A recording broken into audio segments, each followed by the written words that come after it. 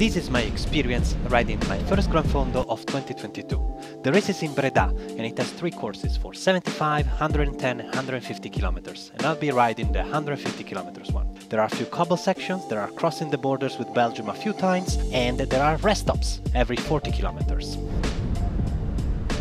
First, I need to reach the starting line. Since I don't have a car, I have to do this by train. The Dutch railways are very comfortable, but sometimes you need to read some bad words.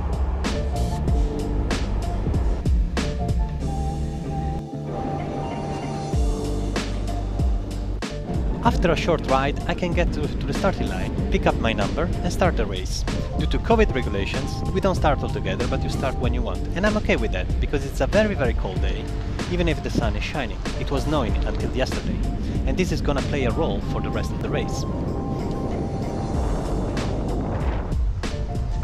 I'm racing alone, so if I see a group in front of me, it's convenient to put some effort, catch them, shelter from the wind, and then pace the race with them. I have wider tires on my bike, and this is very convenient for the gravel path and to tackle the cobbles, and I can really see that I'm catching the group in front of me. I finally catch this group of 2 and I'm feeling really good, so I decide to give a little bit of a pull. I rotate with them, we are great, we also start catching new groups.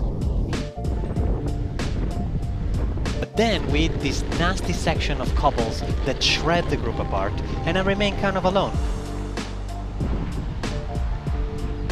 The only people left are this couple. They are riding at the right speed, but they really do not want to rotate. I try to go in front of them, they don't follow, and they really don't want me behind me. So after seeing this weird house, I let them go and start enjoying the scenery.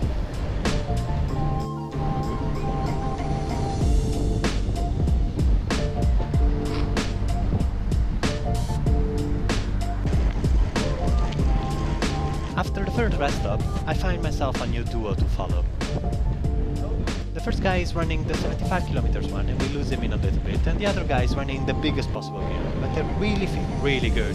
So I start giving very consistent pulls, and we rotate, we are very functional and really happy. As every good thing though, also this one comes to an end, and I find myself alone again. I just take the opportunity to film a little bit more.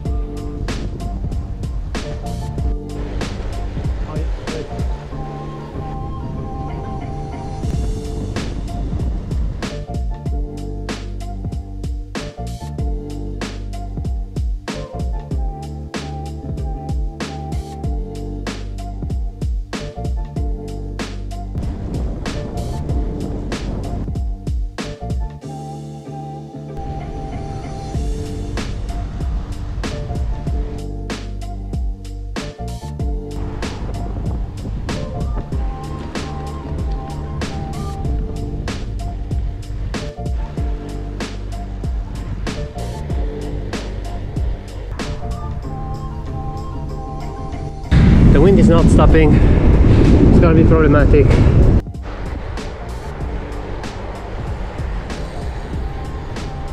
The wind is indeed a problem, but luckily I get passed by this group of gigantic people with very fancy bikes. I decide to hop on their wheel and get shelter from the wind. A few minutes later we reach the second rest stop at the 80 kilometers mark.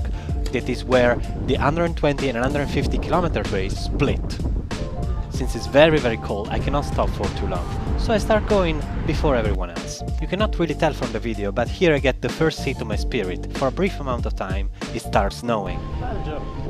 If it looks like the weather is changing very quickly, it is because it does. And this is because I'm riding in a very strong headwind.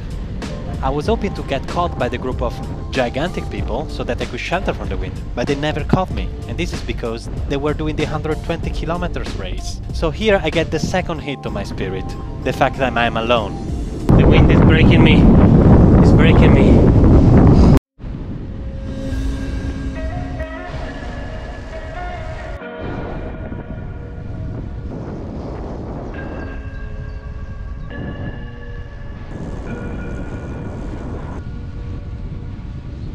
Riding with a broken spirit is much more difficult, so I have to use some positive self-talk.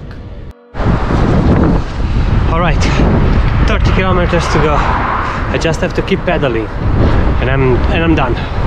Just pushing the pedals and that's it. Easy.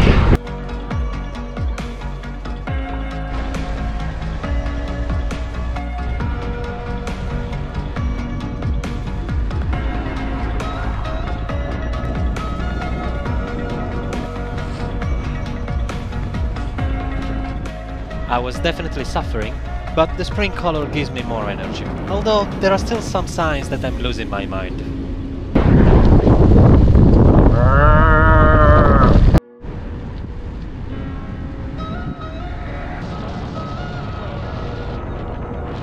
This straight never ends, but luckily I meet this absolute legend and we start rotating up until the finish line.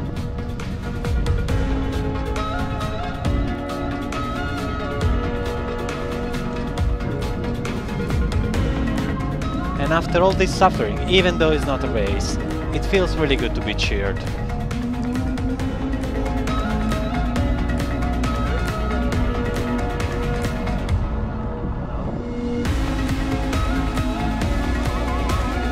These events are really made for people coming by car that have with them a change of clothes. So at this point I'm really freezing, and therefore I drink my beer very quickly and jump back on the train to head back to Rotterdam.